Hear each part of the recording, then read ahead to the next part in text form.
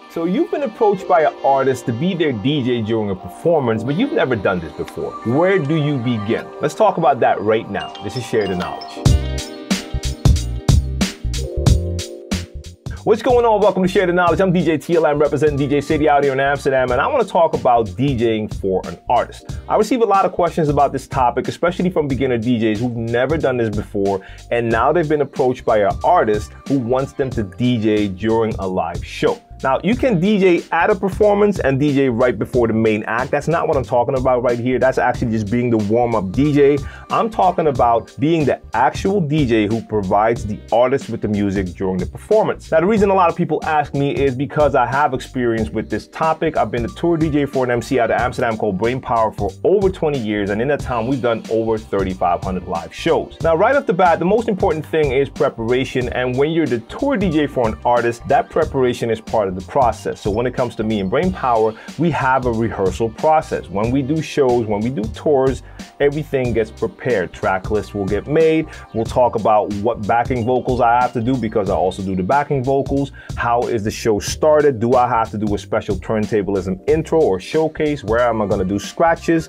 You name it, special edits, there are all sorts of things involved, and all of those things get talked about and prepared during that rehearsal part of the process. But here's the thing, this is not always the case when an artist asks you to be the DJ. A lot of artists are just looking for someone who will press start during their performance for that one time. So you're not gonna be their tour DJ, you're just being asked to provide the music for that actual performance. In that case, it's very important that you demand some sort of preparation. Now, you might not be able to get like an entire rehearsal session with the artist, but if that's not the case, you want to make sure that you have all of the information and files needed to perform that performance the right way. Now, I say that because I've been in this situation plenty of times when I was not DJing for Brainpower, but I was actually the DJ at an event. I was playing the entire event, but they also had live performances, and I was asked to also play their music. Now, if you've been in that situation before, you know what that's like. They'll give you a CD 3 minutes before it's time to go on, and they'll tell you that they'll let you know which songs to play.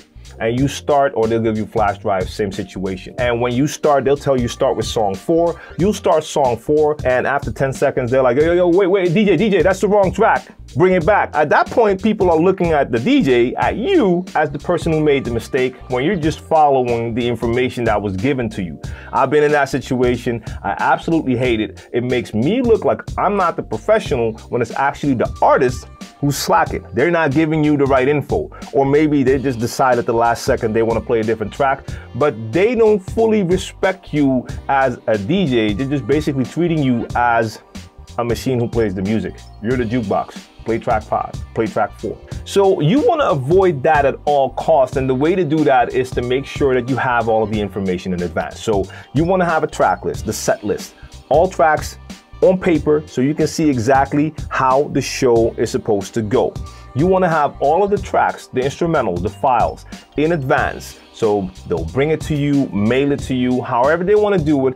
You want to have those songs so you can actually check the songs, listen to the songs, add cue points to the song, and from there, if you have any questions, you ask them questions as well. All right, do you want me to start the song straight away after the last song is done? Are you going to talk to the crowd in between? Make sure you talk about things like how the artist can cue you to start and stop a track. Maybe certain tracks are supposed to be stopped before the actual end of the song. You want to know those things in advance because that way there's going to be clear communication, there's going to be less chance of having mistakes happen. You're going to look pro because you actually were pro and you came prepared. Now, in the case that this happens on the spot and you're the DJ at an event and all of a sudden there's a live act and they're asking you if you can play the music for the artist, you have to think to yourself if it is actually something you want to do. I know that in the beginning, I did it a couple of times and afterwards I was like, why did I just do that? The artist didn't even thank me. I looked like an amateur and I did not see an upside for me. It wasn't even like I had a great experience playing with an artist because they did not treat me as a DJ as part of the performance. They just treated me like I was there to just press play. So think about if you really want to do that. If you've been booked to DJ at a party, it doesn't mean that you're also booked to be some artist's DJ.